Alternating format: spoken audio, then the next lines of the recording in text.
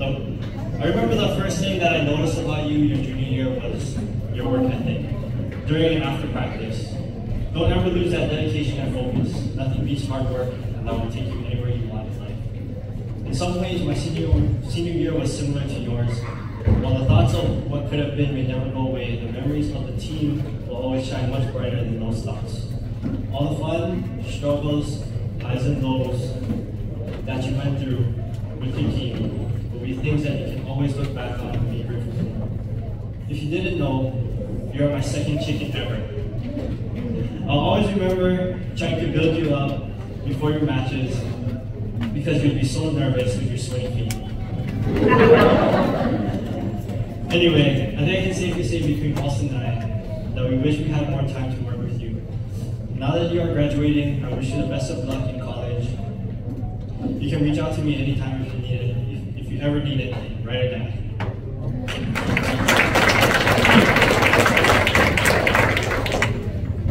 When the season began, all the coaches saw you as the big dog on the block.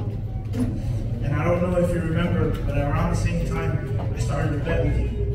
That if you and Mia had both qualified for states, I would shave my beard and mustache.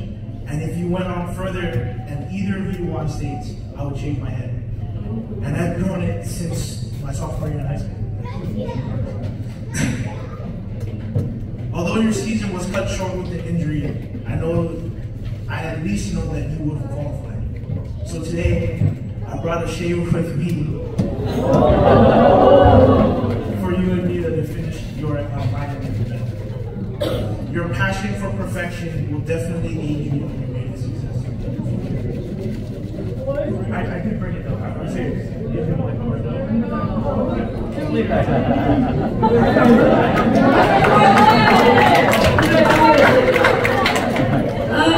I want to say, first of all, to my coaches for always working with me after practice, always staying after practice with me, and always being so supportive and always making sure to be in my chair and even yelling at me when I don't listen.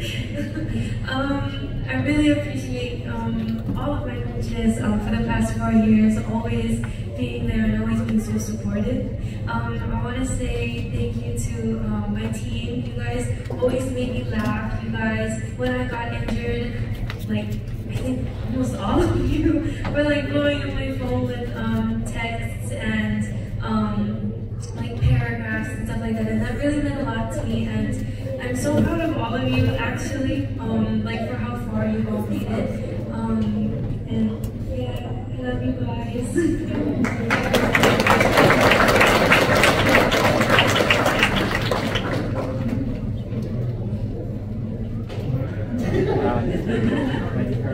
Sorry guys, I'm nervous. I don't like talking in front of people. I cannot believe I forgot about you.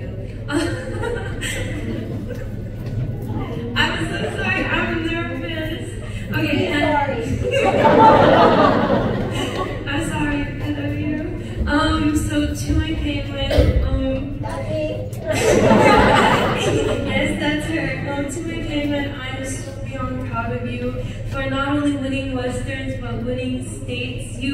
I remember you being so nervous, and I remember those days when you would just call me and cry and and just say how nervous or like how much, like, I don't know, just how much judo and me not being on the mat with you hurt you, and honestly it hurt me too because this was our senior year together and I really wanted to finish it with you, but you know what? I think you finished it for both of us because you won states and because you're a state champion.